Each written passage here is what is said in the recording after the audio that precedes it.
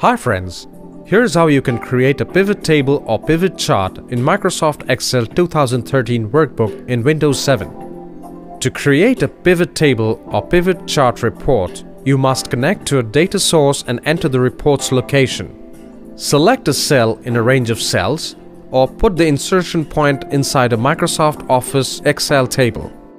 Make sure that the range of cells has column headings.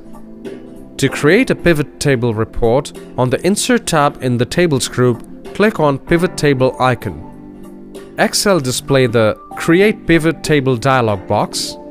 Or, to create a pivot table or pivot chart report, on the Insert tab, click the arrow under Pivot Chart and then click Pivot Chart. Excel displays the Create Pivot Table with Pivot Chart dialog box. Choose the data that you want to analyze. Click Select a table or range. To select a range of cells or table, click Collapse dialog. To temporarily hide the dialog box, select the range of the worksheet and then click Expand dialog.